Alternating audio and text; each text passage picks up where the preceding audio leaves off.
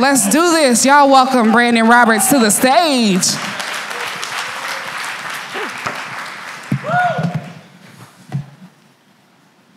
All right. Thank you for that wonderful, well, I guess I just got to stand up here. Wonderful introduction.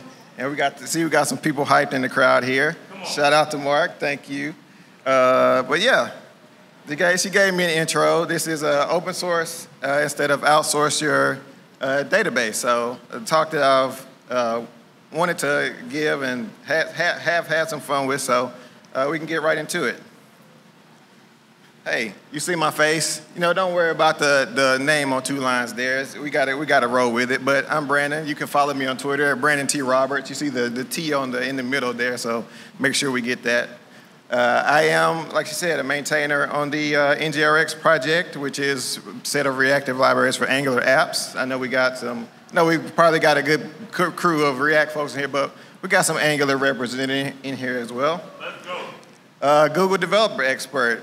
It just means I've been around the community for a while and contributed some things and get to do some more things as a part of that. So I'm also a developer experience engineer at AppWrite, and we'll kind of talk about that a little bit more also.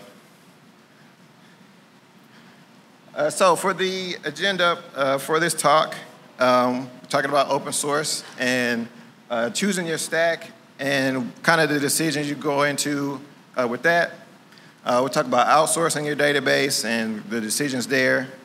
Open sourcing, whether you choose an open source option there. We'll also talk about REST APIs, and I'll give a quick overview of that. And we'll give a mention about AppWrite, as I mentioned there, place I work, so pretty cool there.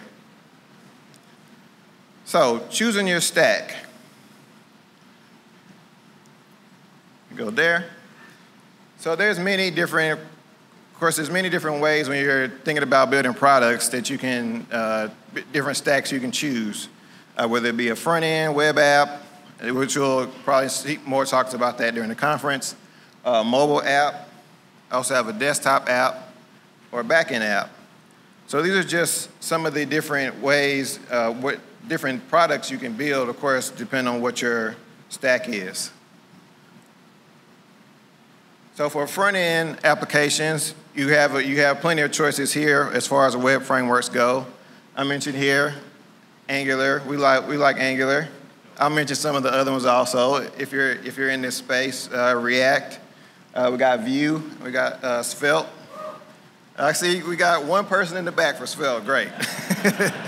No slight there. I like Svelte also. Well, of course, we got others there, so you get to choose your stack there. For mobile apps, we got native development, choose Android, Java, which use Java and Kotlin. We got iOS, which you have Swift and Objective-C there. We got to do the switching on the fly here. We also have hybrid apps, and I'm kind of leading up here, so we'll kind of talk about some of these different areas and then see where we're leading up to. But hybrid apps, Flutter. We got Ionic in here, native script, if you choose that as your stack. We got PWAs, whether you want kind of more of a hybrid approach there, and also others in that area. Also desktop apps. We got .NET Framework. Like I said, many choices here. Electron, Java, if I'm going too fast here, Ionic, and React Native there.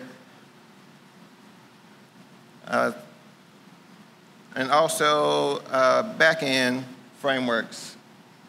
Node, Express, Fastify. And Express is like a pretty low-level routing library for Node.js.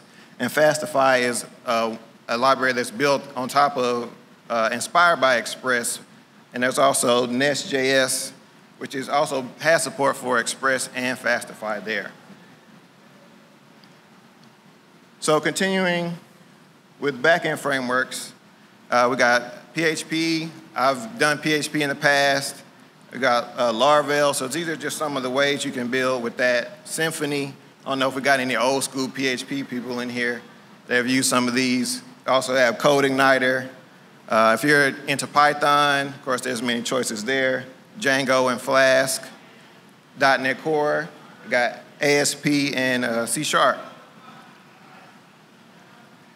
So like I mentioned, the main point of this talk is databases. So if we look at open source databases, we've got MySQL, MariaDB, MongoDB is another, or MySQL is probably the most recognized open source database, and MariaDB is a spinoff of that. And then we have MongoDB, which is NoSQL, and Postgres, which is another relational database, and others like CockroachDB.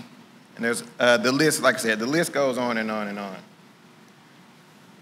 So I know that was a long list, but I listed those options just to say there are many options you have to choose from when you want to get an idea off the ground.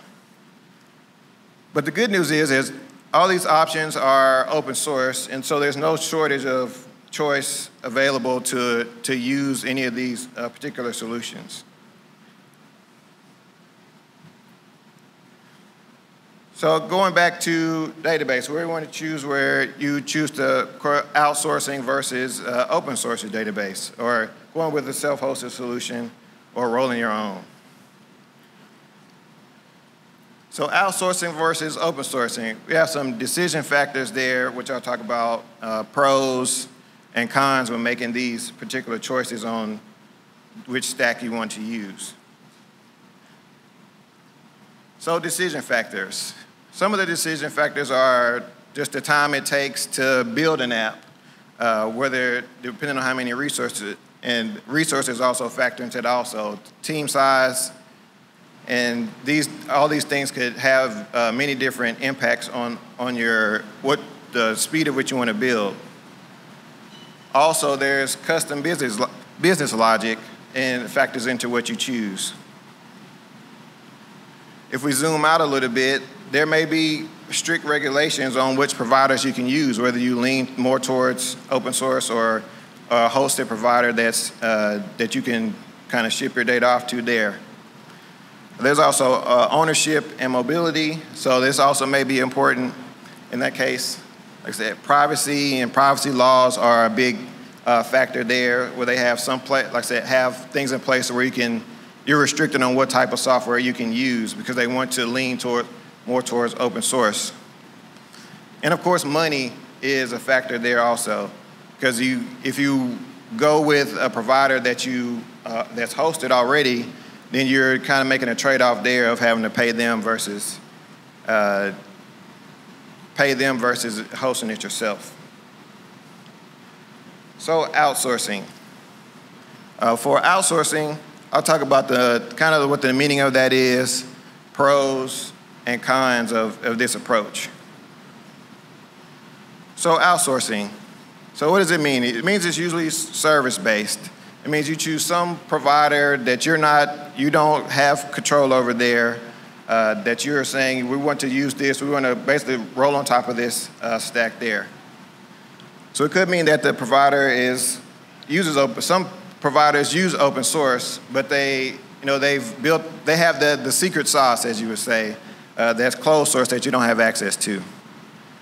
It's also hosted access to where, like I said, they maintain the servers, they have all the infrastructure there, and it's also privileged access, so you don't necessarily know what else is running on those servers. So there are some pros to this approach. One of those being ramp-up time. They give you, like I said, you don't have to rebuild the thing on your own, so you have that going for you there. They're sometimes owned by larger companies that have a lot of resources and money to be able to scale up in this way.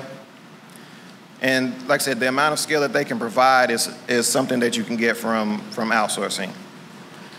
They also give you abstractions that let you integrate with your stack of choice, whether it be, like I said, web, mobile, or other. And there's also the managed data aspect where it comes to maintenance, where they upgrade and you sort of get those upgrades along the way. Those things are kind of handled for you. So there's also some cons to this approach. One con could be that it is, again, owned by a large company. So you may be a small fish in a large lake, or that's how the saying goes. It also could be harder to pivot. So if you want to move off of software that's owned by a large corporation, you're kind of hooked in there, and there may be some drawback to that. There's also cost. There could be a good bit of cost involved in how much, like I said, how much you pay, how much you, depending on how you scale up, how the charging goes. Also, tribal knowledge. You learn, if you put all that into that particular product, then you have that knowledge of that product, and then it's not necessarily that easily portable to move to another provider. You also lose some ownership of that data. Like I said, they have custom solutions, custom databases, custom stacks that you don't necessarily have. You can't see all the source, so that is one thing to take in mind. And security, of course, security is always a concern because it's behind closed doors. You don't know exactly what else is being done, or if it's always secure, or how things, because you, like I say, you just don't have access to it. Next up, we'll talk about the open source angle. So on the open source side, we'll go into this. We'll talk about the meaning of open source, if for those of you who may not be that familiar with it. But of course, we know that open source is eating a lot of the software world now, and we'll talk about the pros and the cons of that approach. So what does it mean to be have an open source project? I mean, openly available to use. It's also openly available to modify. So if you have a custom needs and you need a custom solution, you can take something that's already out there and modify it to your needs. There's also existing solutions out there. As I mentioned, lots of open source projects, that give you flexibility in terms of what you want to do there. Also self-hosted or managed. So this means that you could take this project, run it on your own infrastructure, and you still have that data there that's managed, but you have, like I said, access to it, and you kind of know more of what's going on there. So pros with this approach. As I mentioned, the source is available. Anybody can take, modify it. They can contribute back to the project. There's a bit of ownership there where you have the ownership of that data or the code that you know that you're deploying there. You can use to build on top of that. Big thing in the open source community is security. I know we've seen some you see some things online where open source projects have abused this in some kind of way, but in general, open source projects are looked at by millions of developers because they want the project to be as best and secure as possible. There's also the community aspect around it. The open source project gives you that, like a personal and professional interest in a project to make sure that that the project thrives and continues to go there.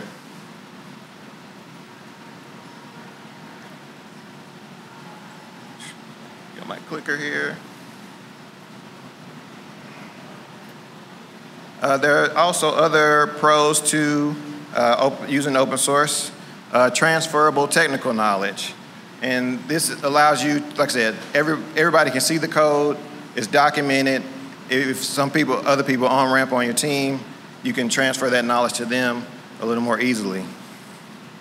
Also, cost flexible. If you have more, like I say, you need more resources, you're not necessarily paying for the software, you can, let's say if you're self-hosting, that gives you some flexibility there. And platform flexibility, also to where, like I said, if you want to transfer away from a particular platform or host, let's say you're hosting on DigitalOcean or Heroku, you can freely move between these different solutions there.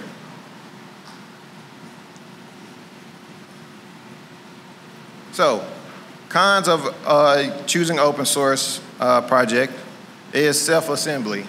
There are projects, like I said, you can clone it, you can build it yourself, you can ship it, but you're in charge of that. So you could end up re-implementing that for each particular project. So there's that maintenance aspect there.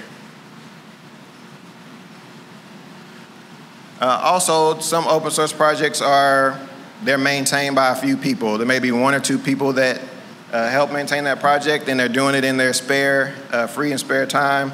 So just take that into account. But I think the thing that we're aiming for here is balance. So we want to have some of those. We want to have some aspects of that on each one, because at the end of the day, we want, like I said, we want a little bit of both, and so that would be a good thing to have. So let's talk about the balance that we get from choosing open source, open source projects versus the balance between outsourcing and open sourcing. Like I said, we want that ramp up time. We want to be able to build things quickly. We still want that security that know that we're running secure software that's been vetted by millions of developers. We want it to be able to scale up and still be able to scale up from 1 to 1 million or users, or how many ever users you have, because you always got to start somewhere. So we want to be able to scale there. Also, we still want to have those abstractions where we can build for whatever our project of choice is. And we want proven solutions that will help us more quickly ship applications there. Continuing on with that, we still want the option to have managed software to where you don't have as much of a maintenance cost there.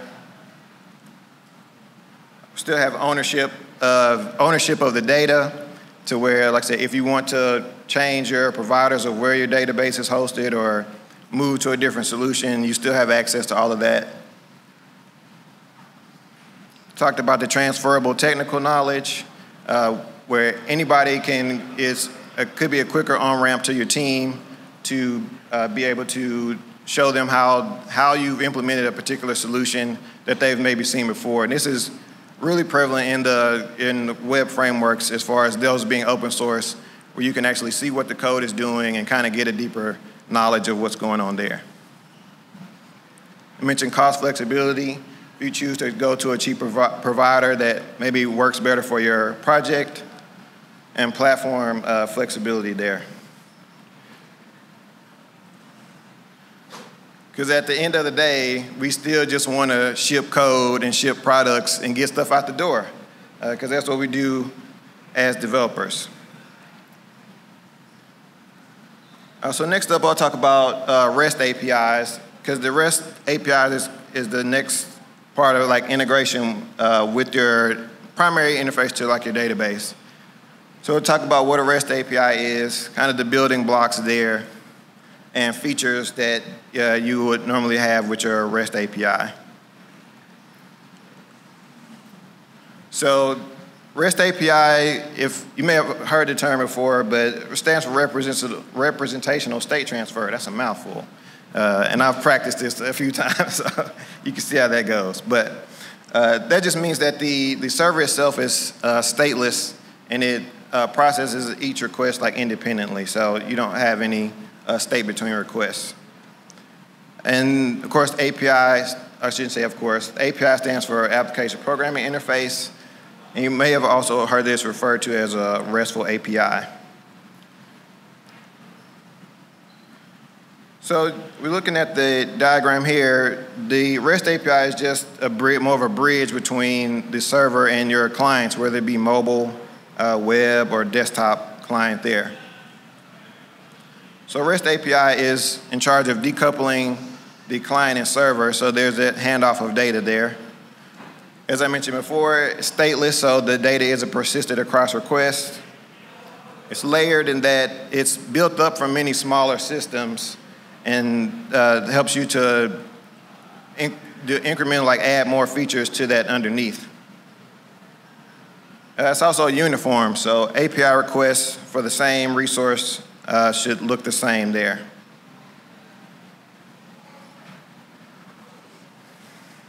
So some essentials that you'll need for a REST API, of course, you'll need a server, you need a language, whatever your language of choice is. JavaScript is my primary language, so Node.js there. Like I mentioned, we talked about a lot of other stacks there.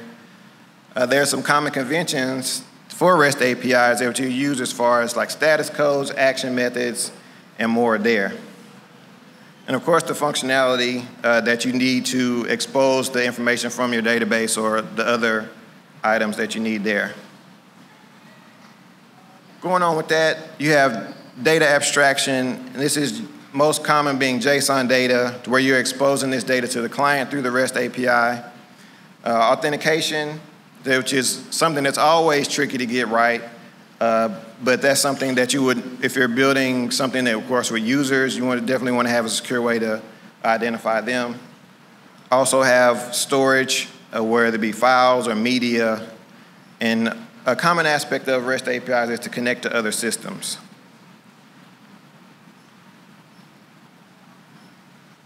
So I said all that to say that this is part of what, like I said, open source, part of what AppWrite does, and that it's a self-hosted solution. So just looking at that, I just wanted to bring that up so as a solution there to mention here. So AppWrite is an open source project. It is backend as a service. We'll give you more of the quick elevator pitch here because we'll go through here. It is self-hosted, but there's a cloud-hosted version coming soon there. So these kind of the things these balance and things that we're going to talk about here, REST APIs it has for that, and those core functionality as far as being a core functionality that you would need to build applications. So some of those would be here. Kind of talked about database, authentication, like I said, all those things that you would need, storage for media or files, cloud functions, real-time events, and like I said, being able to target multiple platforms, those are things that can make the process of development easier in that way. So this is the money shot, as we call it. And I'll wait, okay, everybody get out your laptops and just type this command and we'll see. You gotta have Docker installed, so I guess I could have threw that in there first. But type this out and then you can get started with that. But I'm sure we're not gonna sit here and do that. But we gotta show the slide there because like I said, at the end of the day, we're talking about balance. And we should have some spinning here from Inception. We probably got a few Inception fans out here, so they will understand this reference. But as I mentioned before, to recap, I talked about databases, or talked about building products, kind of decision factors that we have there as far as what stacks you want to go with, whether you want to outsource, with going with a hosted provider, or choose an open source solution. I talked about REST APIs and gave a little preview of what AppWrite is about. But of course, you can find out more, or you can come talk to me after this talk, and we can talk more about that. Thanks. All right, Roll with it.